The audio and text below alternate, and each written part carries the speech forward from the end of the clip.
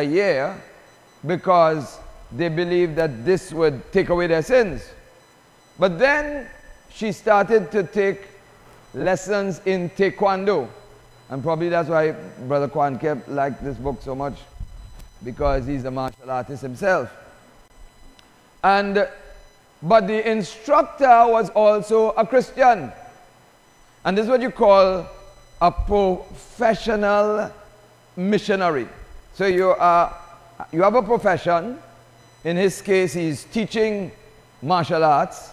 But at the same time, you're instructing your students in the ways of the Lord. He eventually had hundreds of students.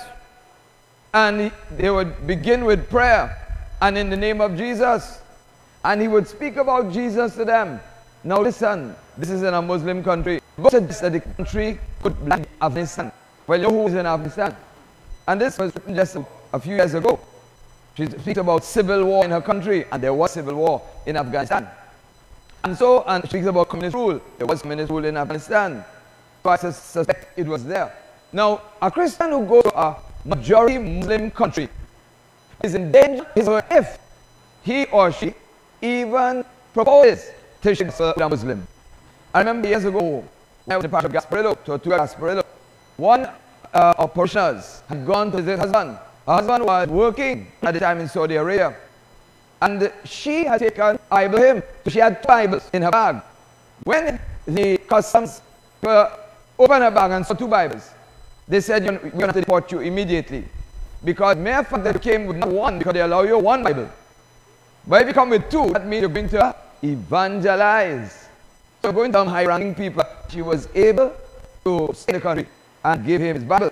But it is worse in some other countries.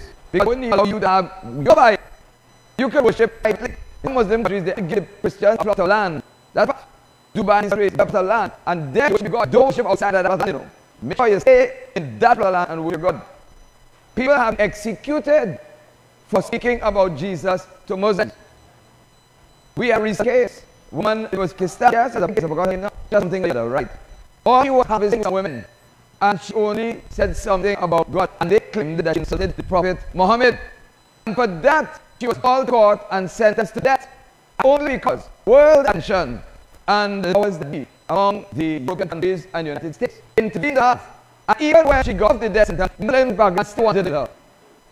I'm trying to drive home you the risk that it is in a Muslim country to talk about this.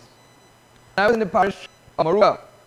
I know so much in Indonesia. I heard big gas congregation.